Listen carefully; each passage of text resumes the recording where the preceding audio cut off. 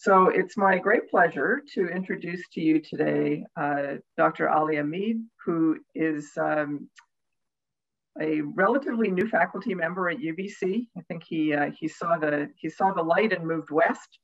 So he's come to us most immediately from the Children's Hospital of Eastern Ontario, where he was leading the thalassemia and chronic transfusion service, and also the thrombosis service, and working in the hemophilia clinic.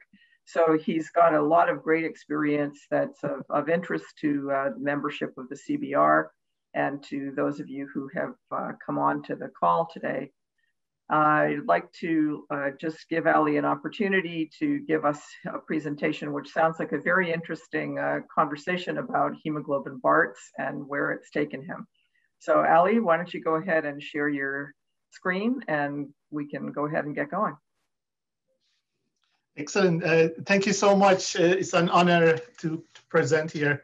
And you're right, I just came here a month ago. You can see my office is pretty empty. Like today, I was looking for some objects to put in my background, so it's not like an absolute white. So anyway, like it is a huge honor to present here. And I'm going to present on kind of our journey in hemoglobin Bart's hydrops Fetalis, and how much we have learned over the past 5 years about this patient and how exciting things has been in this field. So I'm just going to go and share my screen. Okay, so all right. So do you see my slides? Yes. Okay, perfect. So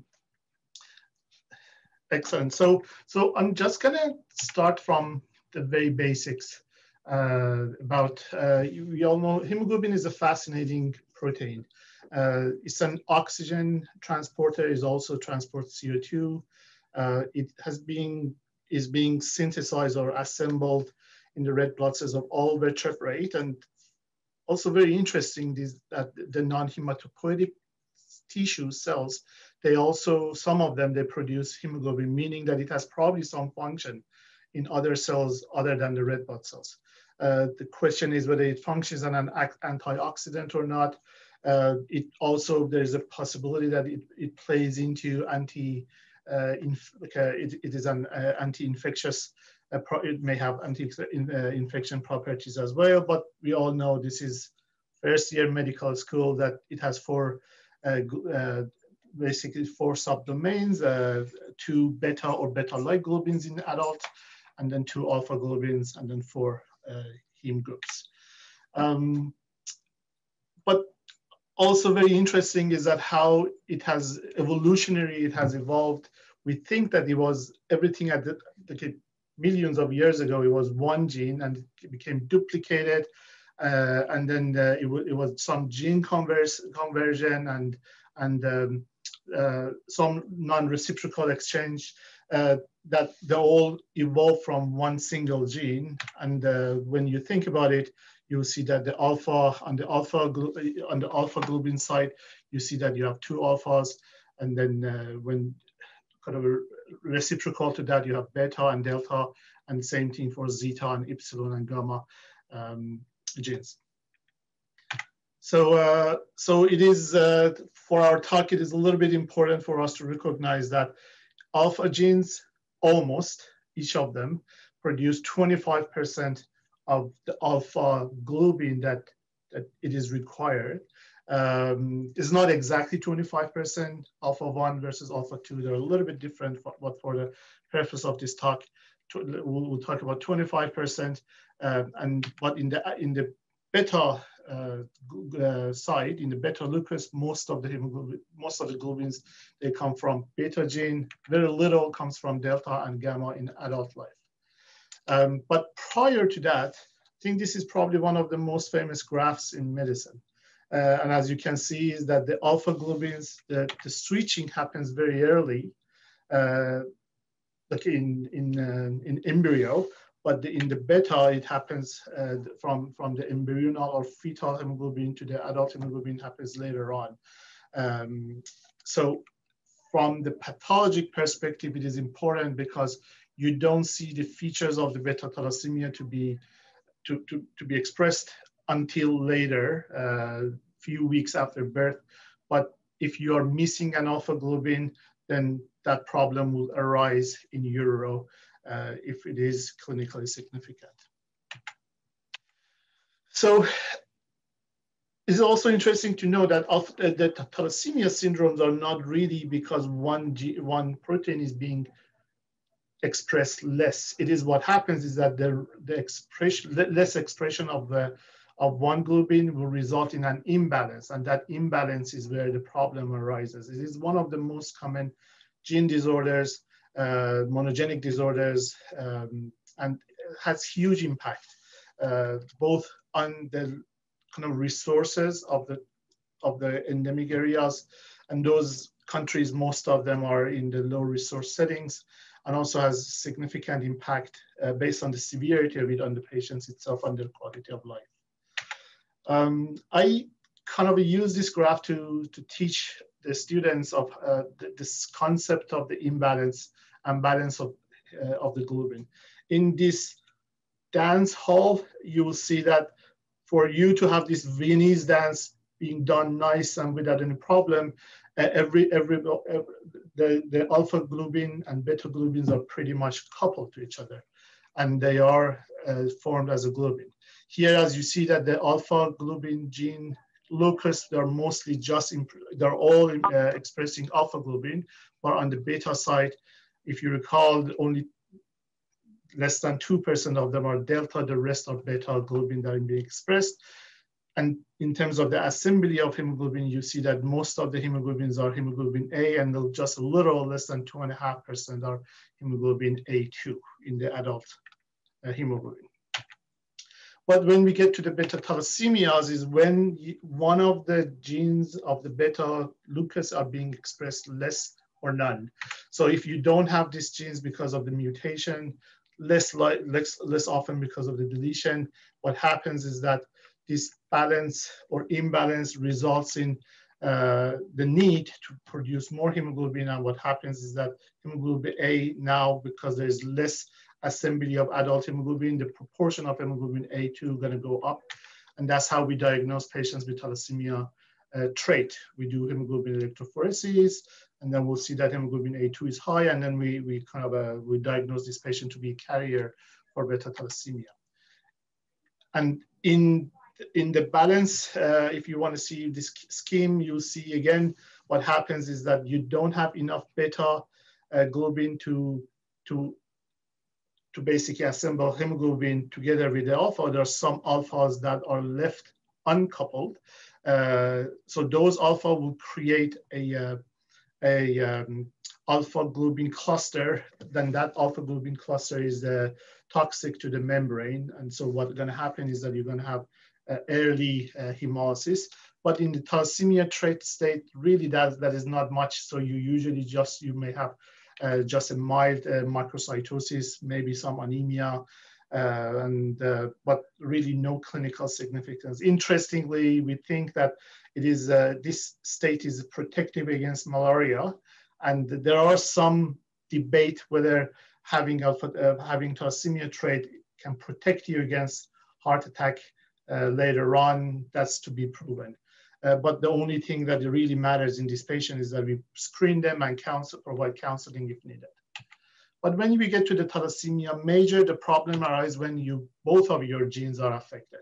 So you produce basically no beta globin, and the body tries to increase the hemoglobin A2, but hemoglobin A2 you cannot produce more than 10% of the hemoglobin A2. So what happens is that there would be a switching back to the fetal life, and we diagnose this patient when the hemoglobin F is elevated.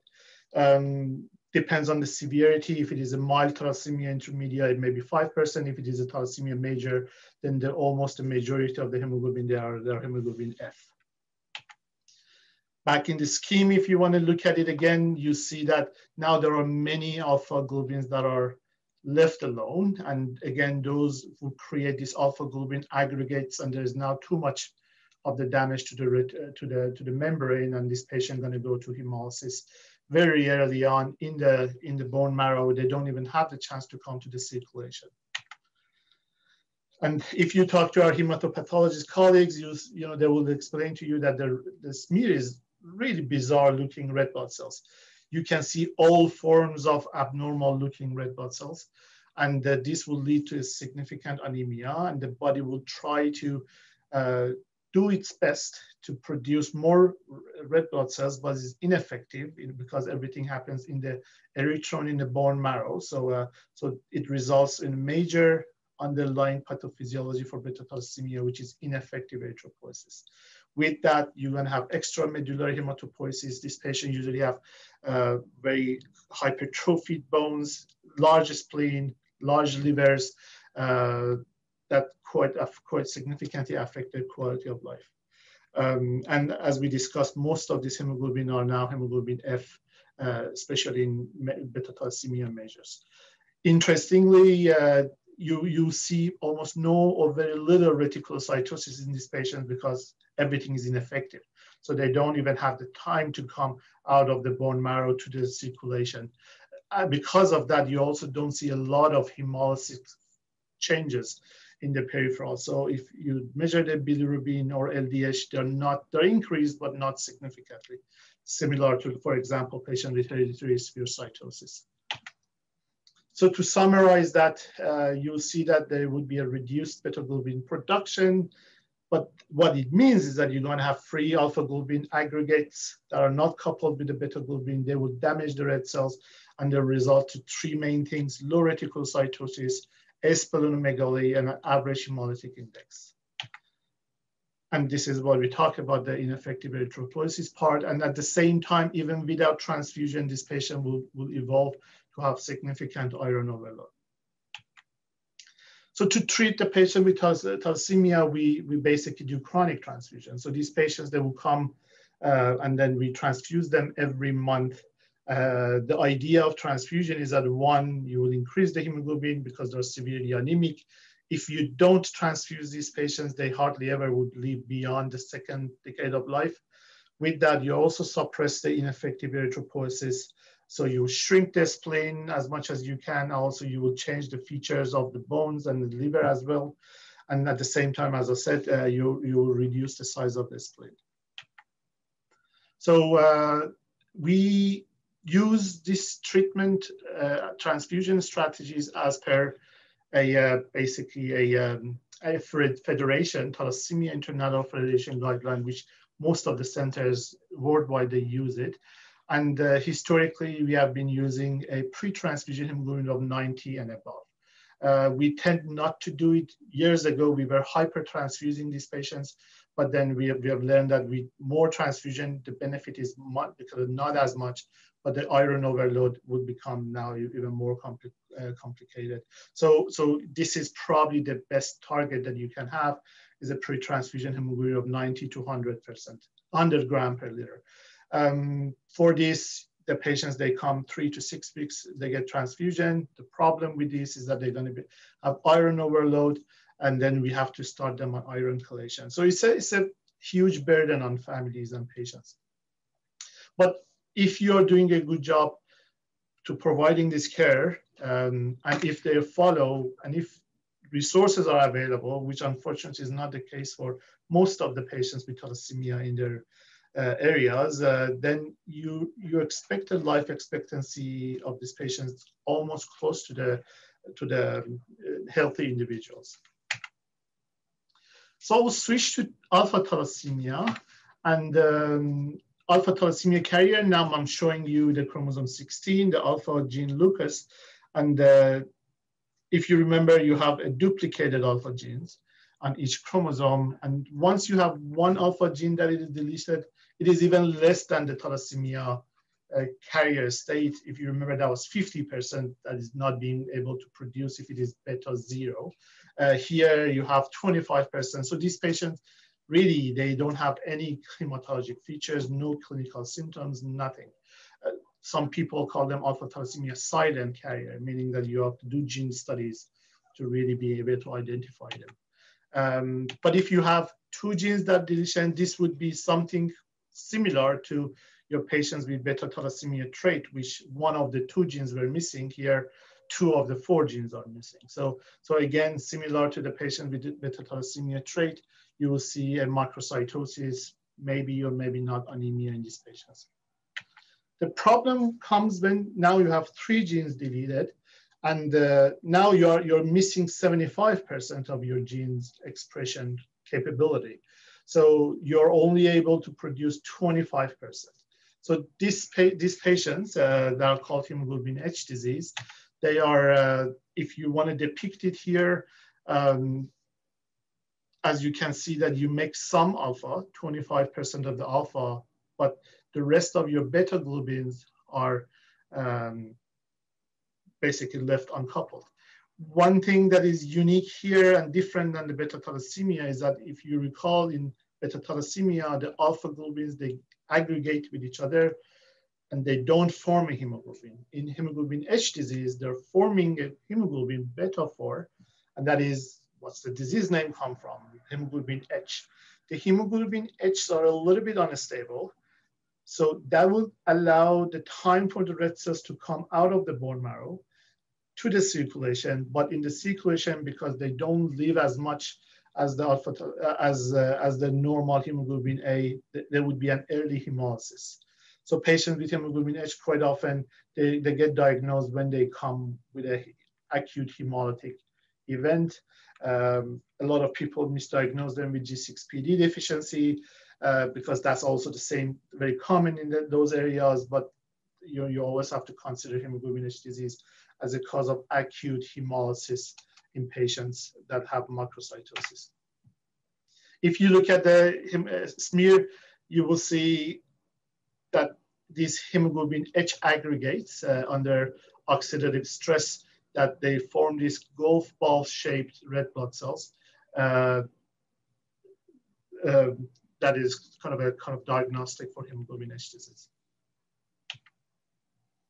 So this is the main thing that we wanted to talk, and that's hemoglobin Bart's hydrops Fetalis, and that's when you're missing all of your alpha genes. The problem here is that because they happen in utero, their expression and switching from zeta to alpha genes happen in utero, basically this is incompatible with life postnatally. So most of the patients, they die in utero if you don't offer them intrauterine transfusion. There are cases of the patients who have survived without intrauterine transfusion. They're usually either premature or when they're born, they have complications. But if you don't transfuse them intrauterine, they're gonna develop hydrops. And that's basically because the hemoglobin Bart's, which is basically gamma 4 before switching to a beta 4 later on. It is also a hemoglobin that is non-functional, and severe anemia in the fetus will cause hydrops Fetalis. There is only 70 patients, a little bit more we know of them now, but have been reported in the literature. And this is actually the most common cause of hydrops Fetalis in Southeast Asia. So although I'm talking about 70 patient survivors, this is actually has huge implication for the healthcares, for the health systems, and also as we are improving our care and some of these patients may be offered intrauterine transfusion, it is a possibility that it would be a huge burden later on, and there would be an explosion of this number of these patients coming in the future. And with that, there would be even more kind of a constraint on the resources. So it is, although it is rare now, it has the potential to be a major disease later on. For years, however, we were all treating these survivors similar to beta thalassemia patients. Like we transfuse them, we start transfusion in utero, not even waiting later. And but we followed recommendation of TIF the same as we followed the recommendation for beta thalassemia patients. Generally, we transfuse these patients for a hemoglobin of more than 90 grams per liter, and we follow the same thing. So that was a long introduction for the excitement now. And it all started from when I was a fellow at Sick Kids. And Sick Kids is an amazing place with a lot of patients from lots of different parts of the world. And something unique in alpha thalassemia is that it is very much most of the patients, great majority of the patients, they come from Southeast Asia. So we had these 4 patients with hemoglobin Bart, hydrops, Fetalis. They all received intrauterine transfusion. They were teenagers and they were all from Philippines. So they were friends with each other and they were coming together. So they enjoyed being together. So their transfusion was basically scheduled, all of them at the same time. It just happened that the day that I went to see them, and I noticed something that I don't see in other patients with beta thalassemia. In all these patients, all 4, they had significant splenomegaly. In none of them, their spleen size were reduced with years of transfusion. And that's something that, if you recall, one of the objectives of the transfusion is basically to reduce the size of spleen to normal. Another thing that I saw was that they have significant reticulocytosis. And again, in patients with even non-transfused patients with thalassemia, you don't see that much reticulocytosis. And then in transfused one, you basically see none. But these patients, they had significant reticulocytosis. None of them, they had features of ineffective erythropoiesis, and all of them had high bilirubin. So if I wanted to borrow that graph that I showed you earlier, in patients with beta thalassemia, you see low retic count, they didn't have that. You see that there's splenomegaly that is being suppressed by transfusion and becomes normal, they didn't have that.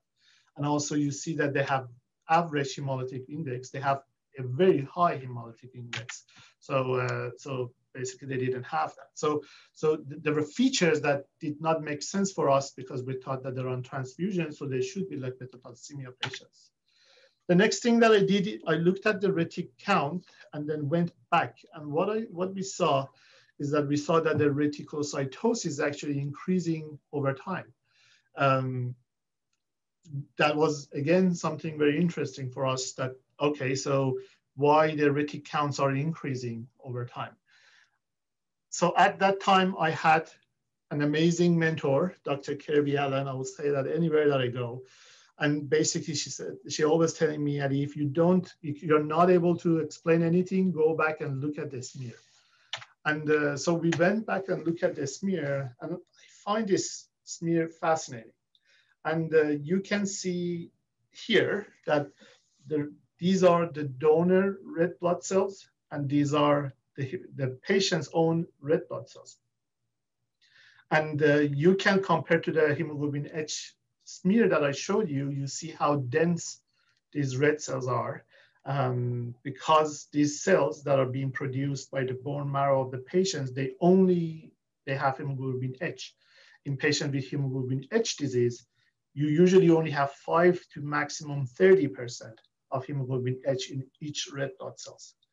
So that was fascinating, but it was also very surprising to see that here almost the patient had equal number of its own red cells compared to the donor red cell. And that's something we don't see in thalassemia, beta thalassemia. Once we start transfusing them, you suppress the bone marrow, they don't make any more of red blood cells. So it is all the donor red cells. So a transfused patient with beta thalassemia has normal hemoglobin F like everybody else, maybe a little bit increased, but the majority of hemoglobin A. So that was interesting because clearly these patients should have a lot of hemoglobin H on board. So what we did, we went and looked at the hemoglobin analysis. This is a report of what we call capillary phase hemoglobin electrophoresis. And as you can see, the majority of hemoglobin in this patient was hemoglobin H, and hemoglobin A was the minority. And there was a little bit of the Barts because you still make some gamma 4 here. So that was very unexpected for us to see that basically these patients, most of the hemoglobin is actually hemoglobin H. So if you want to put it in perspective again, you see that here you only have beta 4 in the red cells of the patient.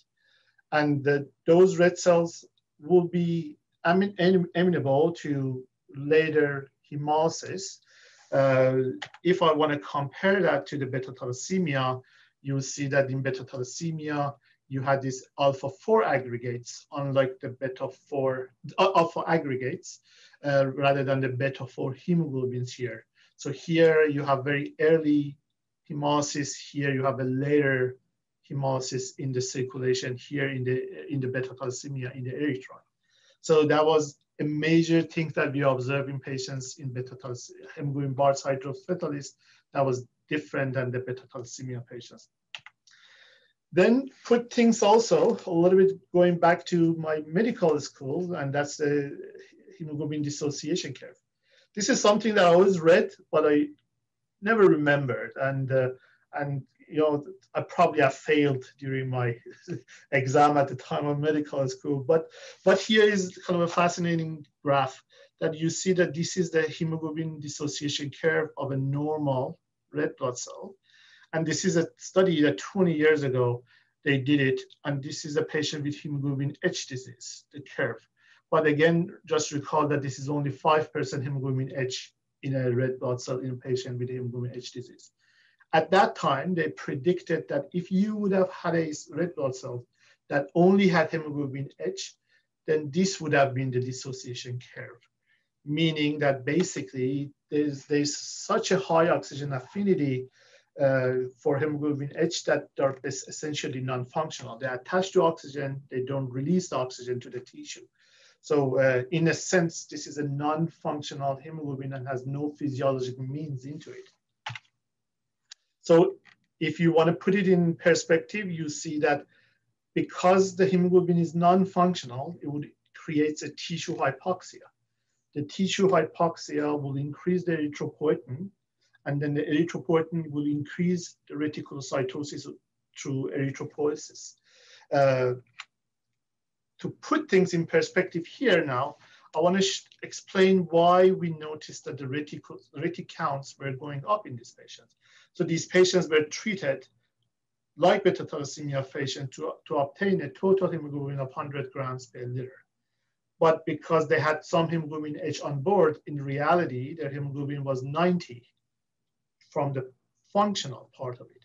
As years passed, the proportion of hemoglobin H, because of an increased erythropoietin, elevated.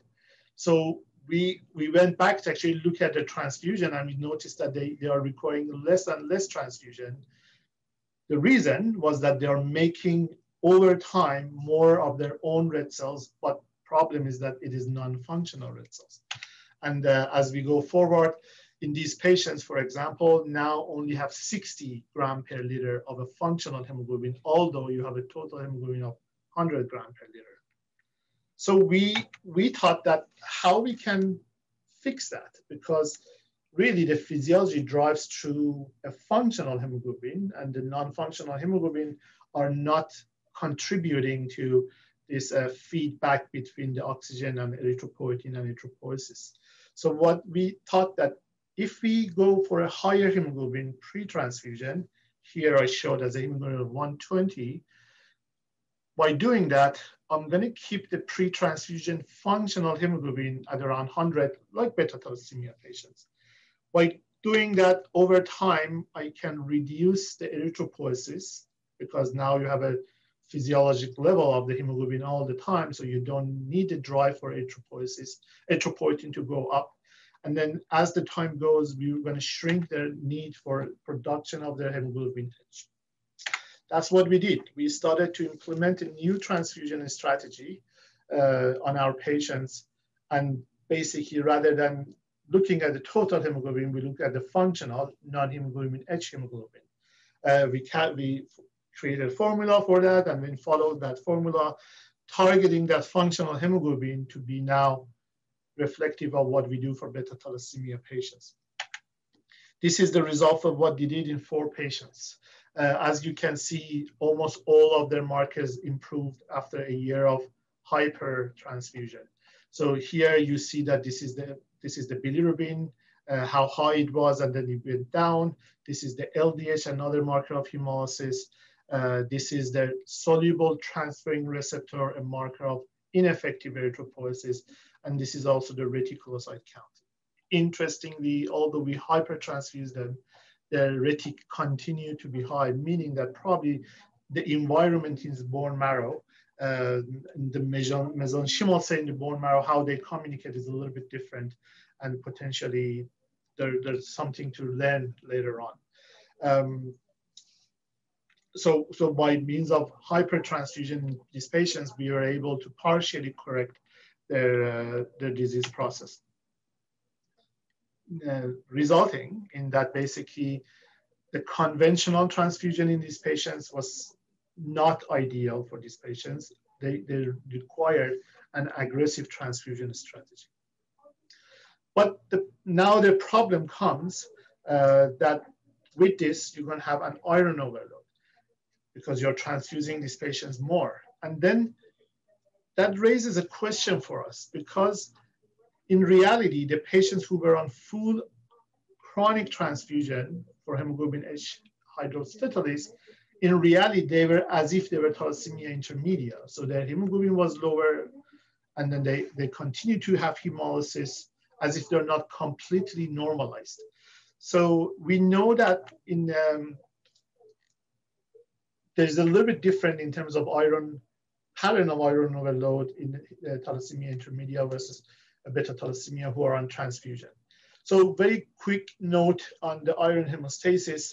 As you can see that we have learned, mostly through studying the hemochromatosis, that what happens is that you eat iron gets absorbed and being distributed to your tissue, predominantly to erythrocyte, to make red blood cells, and then they would be recirculated in the body, but also goes to the liver and being kind of stored in the liver. And that is being driven by hepcidin, which is the master regulator of iron. So what hepcidin does, it acts like a gate, and it would block the absorption of the iron from the gut, and also the redistribution of it from the reticuloendothelial system or liver to the blood again. So the higher your hepcidin is, it would prevent you from absorbing iron or redistributing the iron. And then something that for many years, it was interesting for us, but perplexing for us, was that patients with beta thalassemia intermedia, the ones who are not being transfused, some of them had no transfusions at all, they continue to have iron overload. And there should have been a mechanism for them to absorb iron more. And for years, we really didn't know what links these things together. And very recently, a few years ago, we identified a protein called erythroferron that drives that process. So what happens is that once you have anemia and hypoxia, the erythropoietin will drive the erythropoiesis.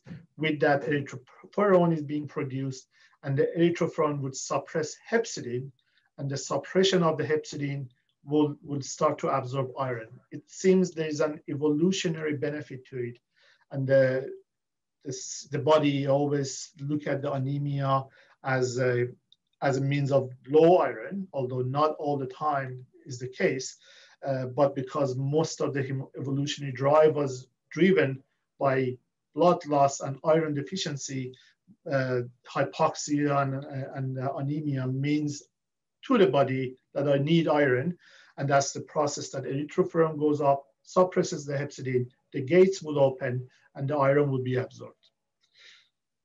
So realizing that these patients were hypoxic and they were anemic, functionally anemic, we thought that, okay, so they should have a very unique pattern of iron overload, meaning that we are transfusing them, so we are bypassing the system by just transfusing iron through the red blood cells, but at the same time, because they have been hypoxic and anemic, they should have a suppressed hepcidin as well. So what we did, we looked at the pattern of the iron overload. And it was not surprising at that time that you see the pattern of iron overload in alpha thalassemia was very much like a pattern of iron overload in beta thalassemia intermediate, not transfusion dependent. So what you can see is that this is a marker of LIC. This is the true measure of the iron in the liver and the ferritin. And we have learned that in thalassemia intermedia, the ferritin to LIC ratio is much lower compared to in beta thalassemia. And that's because absorbed iron will go through the process. They don't increase the ferritin as much as if you just bypass the process by just giving free iron into the blood. And once we started them on hypertransfusion, targeting a functional hemoglobin, we saw that this became very much like the transfusion-dependent thalassemia. This was exciting because this is really the first disease that we have explained that by both means of transfusional iron overload and also suppressed hepcidin, you contribute to iron. At that time, during this retrospective study, we didn't measure the hepcidin really, but since then I've started to measure hepcidin in these patients, and indeed their hepcidin has been suppressed. This is something that we're going to put together to submit for publication. It is also interesting because we are developing drugs that are basically targeting to elevate hepcidin to deal with iron overload. So beyond just giving the patients chelation, now there are medications that are in development that will elevate the hepcidin by itself. Because this patient needs so much transfusion, once we elevated their iron chelation, they actually develop some complications of the iron overload, iron chelation. So I think these patients probably will need 2 modalities to deal with their iron overload. So I told you all of these things that they need hypertransfusion, but the question was, okay, so how much would you need to transfuse these patients? And what we did, we looked back and really to see if we can find a cutoff for these patients that we can really tell them that this is, or recommend this is the target that you have to look. And what we have looked, we wanted to reduce the hemoglobin H, something like hemoglobin H disease in these patients, not 50%, close to 5 to 30%, which we know the hemoglobin H patients, they do well. And then same thing for a functional hemoglobin. We wanted to have a good functional hemoglobin like beta thalassemia patients. What we have tried to find is that at what hemoglobin H level you can suppress the hemolysis, and at what functional hemoglobin you can suppress the ineffective erythropoiesis. And we reached to a level of 16% for hemoglobin H and 106 gram per liter of a functional hemoglobin. When you put those things together, here the blue is that when you target hemoglobin, total hemoglobin of 120, the red is when it is 110 to 120, sorry, the green, and then the red would be if it is under 110. And this is where we wanted our patients to be. So their functional hemoglobin to be more than 106, the hemoglobin H to be less than 16%. And as you can see, you should have started the red blood cell transfusion for a hemoglobin of 120. When you think about it, this is a little bit actually crazy because these patients, they come to me, their hemoglobin is normal, they do the CBC, the nurse will come and ask me, Ali, the CBC is normal, what do you want to do? I'll say, I want to transfuse this patient.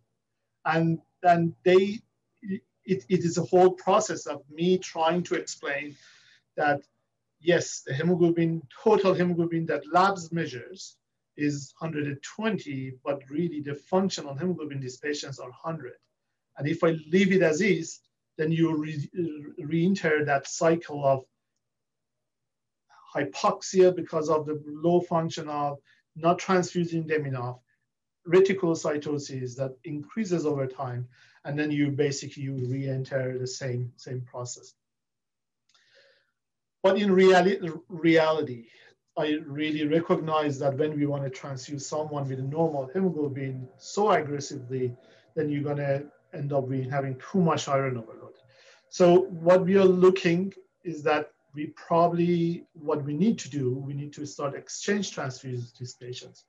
By means of exchange transfusion, you remove the hemoglobin H as much as you can, replace it with a normal hemoglobin. By that means you end this vicious cycle of hypoxia, erythropoiesis, making more hemoglobin H.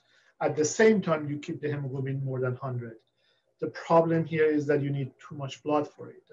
And while we can probably do it here in Canada, most of these patients coming from Southeast Asia, there may be a huge problem. Nevertheless, these patients really probably would benefit from a transplant strategy or curative strategy for them. So I've said all of those. After we have done all these studies on our very little number of patients, then we said, okay, so I'm explaining a totally different disease. So why don't we go back and see if we can, as a population, we can see any difference in these patients versus the beta thalassemia patients. So what we did, we in the Ontario, we started to look at all of the patients with alpha thalassemia major or hemoglobin Bart hydrops Fetalis. And you all know better than me that, you know, Ontario is probably the biggest, more populous, not the biggest, I think Quebec is biggest, the more populous province in Canada. And there is a sizable population that are coming from regions with a high alpha thalassemia rate, 4% of Southeast Asia, and kind of a reasonable number of births per annum. So what we did, we basically found and collected the data of all the patients who had a genetic diagnosis of hemoglobin Bart hydrops Fetalis. Mind you, most of these patients that were terminated or they were miscarried or they died, but they had a fetal demise. So we were lucky in Ontario that we have one central molecular diagnostic lab in Hamilton, that all the diagnostic hemoglobinopathies, they go there. And so they have really data of all of the patients. Dr. John Way, Professor John Way is basically is running that clinic. Then we went to our, again, by luck, the only center that at the time was offering intrauterine transfusion for these patients in Mount Sinai Hospital in Toronto.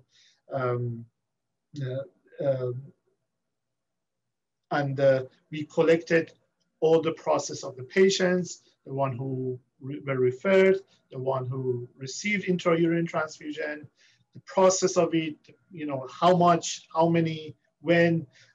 We collected it from the Mount Sinai Hospital. Dr. Greg Ryan was the main physician for that. And also we looked at the beta thalassemia centers in the province, collected the data on all of these hemoglobin Bart hydrops Fetalis survivors. And we used some beta thalassemia patients for comparison. So what we have seen is that we had roughly 4 to 5 pregnancies per year diagnosed at the time. Mind you, they're not all born, but just to speak to the burden of it, it is not 1 every 10 years. We had 4 to 5 patients every year that they had this diagnosis in Ontario, which is not an endemic area. Most of them, these are, you know, the genetic terminologies that I don't want to enter into it. Something that was interesting is that we found that 1/3 of the patients, they came with hydrops Fetalis at the time of diagnosis, meaning that we probably have to do a better job to educate so that the patients being picked up earlier rather than really coming with hydrops, which at the time things may be late. This is summarized the 99 patients that we identified through this process. I don't go through the whole things, but in the end, we had 9 survivors at the time that we published this study. We have 2 more at the time, 2 more now. So if we were not offering IUT for any of the patients, none of them survived. But if we were to offer IUT, most of them survived. The ones who didn't survive, either there was a delay in offering IUT in them, or the frequency of it was, not ideal. Either family, they didn't want to go. This is not an easy thing for the mother to go through the process of intrauterine transfusion. So these are mostly like a prenatal and postnatal outcomes. Basically,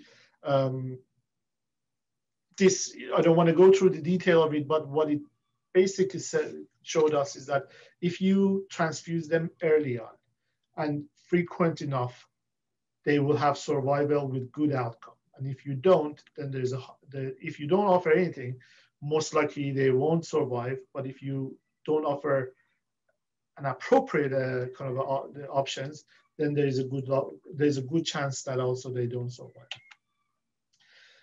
So these are the things that they were reported in the previous studies as well, that interestingly, all of the males, they have genitourinary abnormalities.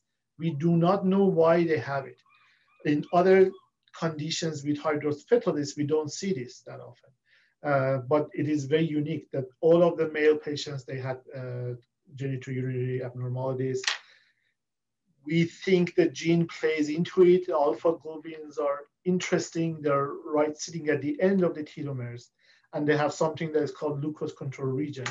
And that glucose control region, when you don't have the genes, there is this hypothesis that it may regulate other genes once it doesn't regulate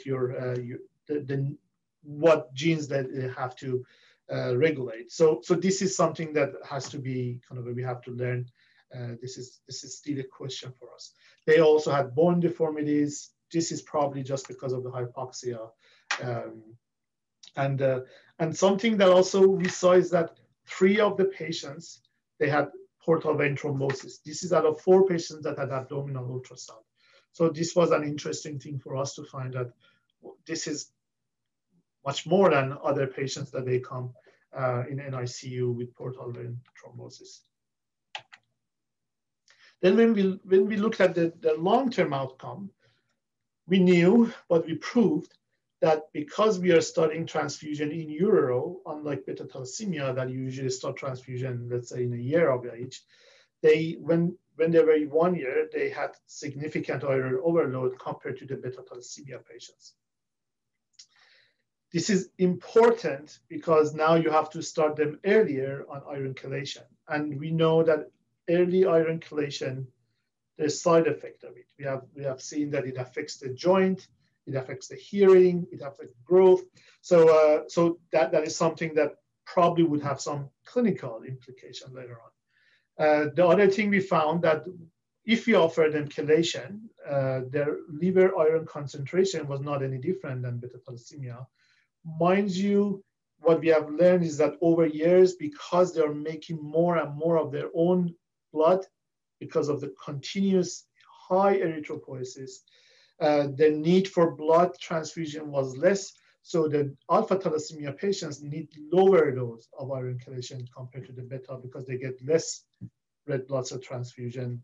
If we wanted to think that, oh, okay, so I'm just going to treat you based on your total hemoglobin. And the other thing that we found is that most of the patients with alpha thalassemia, they had endocrine abnormalities. Quite a lot of them, they had the bone health problems. One of them developed very early diabetes mellitus, and which we have seen in patients with hypoxia, like in thalassemia intermedia, and poor growth, very common in these patients. Here on the right, you can see the growth of the alpha thalassemia patients with the beta thalassemia patients. The red is beta thalassemia, the blue is alpha thalassemia, and this is the Z score. You may ask me that, so the alpha thalassemias are from Southeast Asia, beta thalassemias, they may not. So does the genetics that would play into it, like based on where they are from? Once we just use the patients who are from Southeast Asia with beta thalassemia, this still applies there. So patients with alpha thalassemia, they were shorter than patients from Philippines with beta thalassemia as well. Then we said, okay, so what we know in thalassemia intermedia, unlike thalassemia major, once you start the transfusion, now they are most of the time they're not anemic. Thalassemia intermedia, we have seen that like sickle cell disease, they're going to have these silent ischemic infarcts. So we said, how about, and also there has been many reports in the past that the patient with Hemoglobin Bart hydrops Fetalis, when they are born, they're going to have neurocognitive deficits.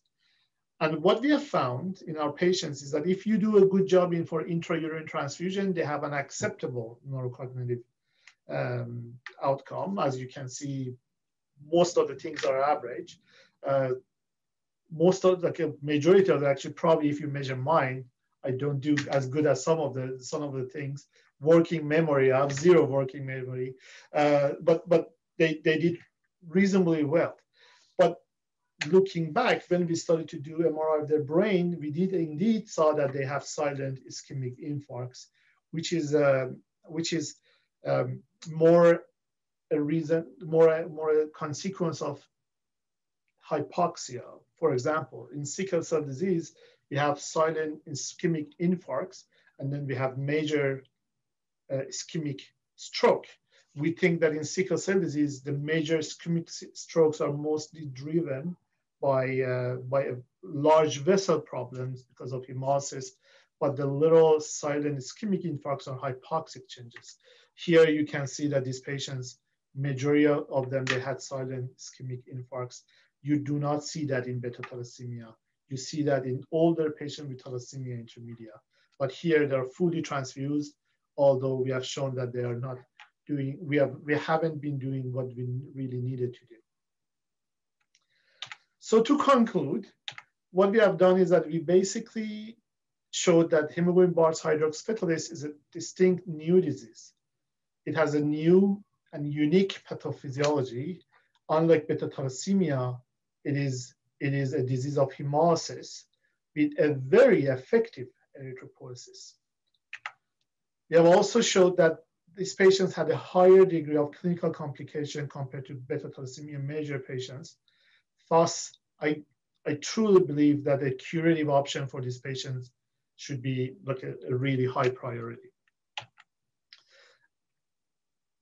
Also, we have shown that these patients have a unique pattern of iron overload, both us bypassing the physiologic process by transfusing them, and also by them by having a suppressed hepcidin due to hypoxia. And then what also we showed that they really need a kind of a hypertransfusion approach, which while we showed that it was associated with short-term outcome, I'm not sure if this is a long-term solution because of the complications of iron overload and also complications of the long-term iron chelation. So I truly believe that this patient would benefit from exchange transfusion or using other medication other than chelation in conjunction with chelation to deal with their iron. We have started to back at sick kids to start some exchange transfusion. Interestingly, there was just one recent publication that showed that exchange transfusion is effective and possible. But the problem is, again, the cost of it. So moving forward, we have started a consortium for patients with this to get all the data throughout the world. We will start studying their quality of life. I showed you the evidence that they were not being properly transfused to begin with. And now I told you I'm going to hypertransfuse them. Either way, I assume that their quality of life probably is not as good as beta thalassemia patients. One thing that I also told you was that the patients, male patients, they had genitourinary abnormality, not in a correct process, but just physician talking to patients.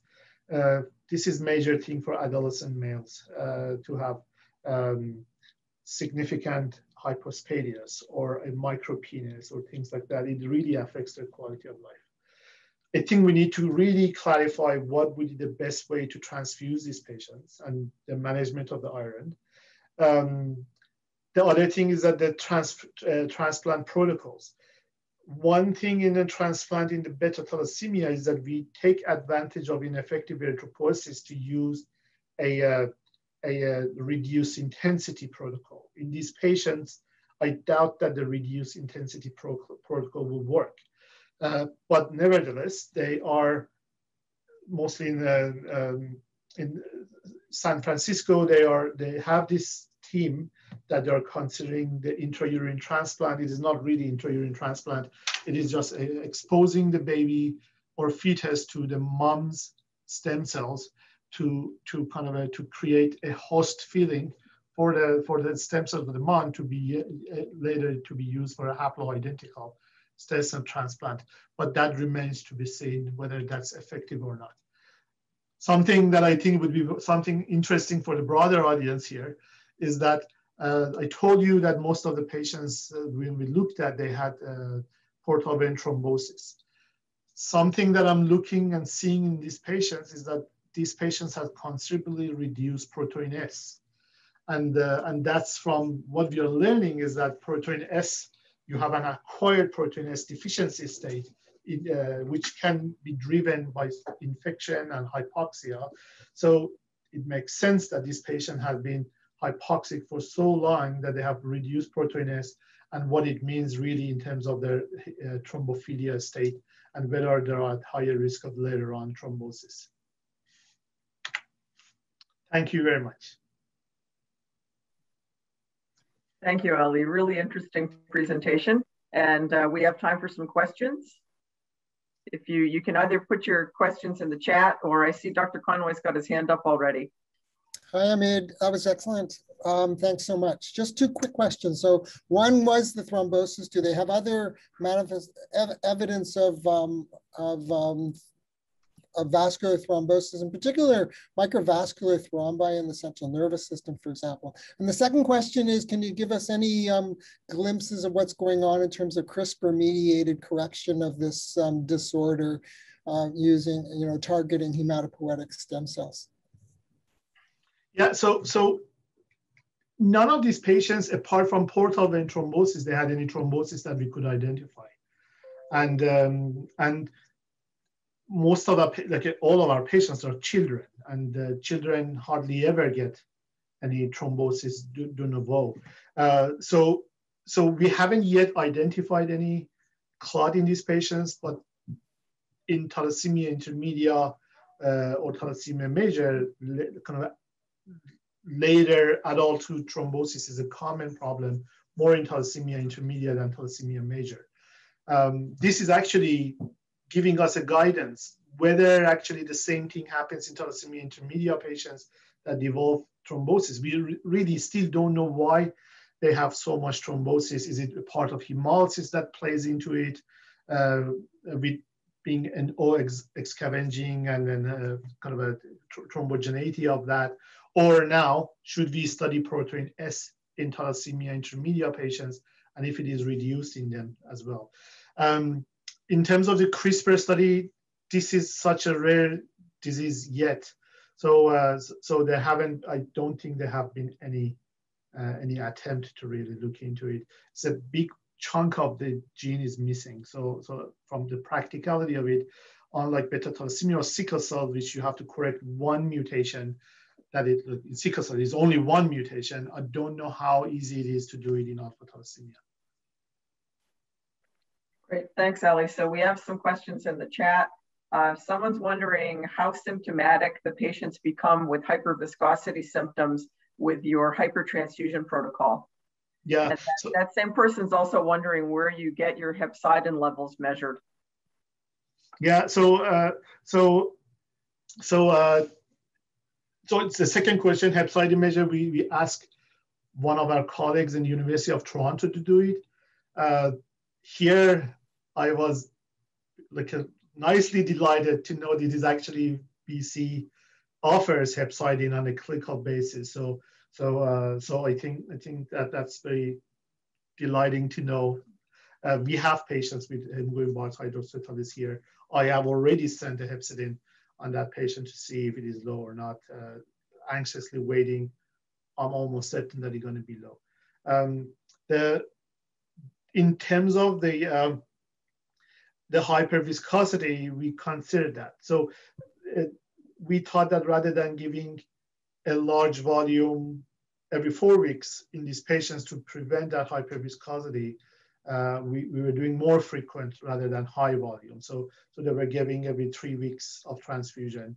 But mind you, this thalassemia is a little bit different than sickle cell disease. We know good evidence that the hyperviscosity in sickle cell disease is associated with stroke and things like that. These patients, when we measured their post-transfusion, they were 150 to 160 of hemoglobin. So we didn't have any symptoms of hyperviscosity post, at least clinically. Again, I don't know what it means. I don't know if it's associated with negative outcome. That's to be seen. But I'm the first one to say that, yes, I don't know, and it may be, and I don't know this if a hypertransfusion strategy by just simple transfusion is the way to go. I truly think exchange transfusion would be the better option. Thanks. And then one more question from the chat is asking about what do you anticipate in terms of alloimmunization risk if exchange transfusions are used? Yeah, so again, in sickle cell, in beta thalassemia, we know that's a big problem. So we haven't had any issue yet, but that is certainly a possibility. But again, this is a new disease, really, and how the immunogenicity is working and everything, I really don't know, but there is a good possibility, especially if you are considering the exchange transfusion. So this was actually a very interesting question in the sense that whatever option that I put, you offered me a reason not to do it. Simple transfusion, these patients would be hypoxic, and then that's not a good thing to have. Hypertransfusion, this patient would be iron overloaded. Exchange transfusion, apart from its cost, are you increasing the rates of autoantibody formation? And again, that will go back to whether two things. One is that they will probably benefit from curative option. And two is that, just stepping back, is this ethical to offer an intrauterine intervention to someone to make them being born and now having a significant chronic disease?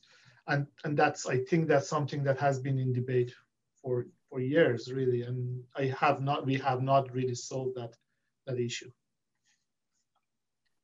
Great. Thanks very much, Ali. I think we've got all the questions, unless someone else has a question to ask. I have a quick question, Dana. Go right ahead, Doug. Ali, I'm just curious, if you were doing exchange transfusions, what would be your target level for your hemoglobin H? How much would you like to reduce it? Yeah, so I think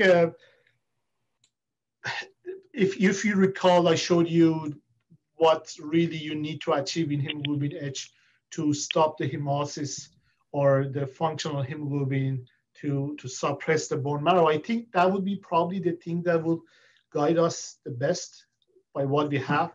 So, which is funny because that result was very much reciprocated in real life, meaning that we achieved it, like we reached a target of 16% hemoglobin H. And that is like hemoglobin H disease patients, 5% to 25%, that usually that's how much hemoglobin H they have. Or their functional hemoglobin, we reached to a 106.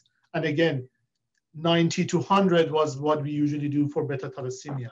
So if I want to create a exchange transfusion protocol, mind you that it would be probably a little bit challenging because of just reticulocytosis and high erythropoiesis, how much you can achieve that. It would be a hemoglobin H of 15% and a hemoglobin baseline of 100, 105, 100, easy for easiness. Okay, great. I think we've used up our time allocation here, and I just want to say thank you again, Ali. Really interesting presentation, and a round of applause or virtual applause, whatever we can do. So, thank you so much. Yeah, thanks very much. Okay, stay safe, everybody. Thank you. Bye-bye. Bye.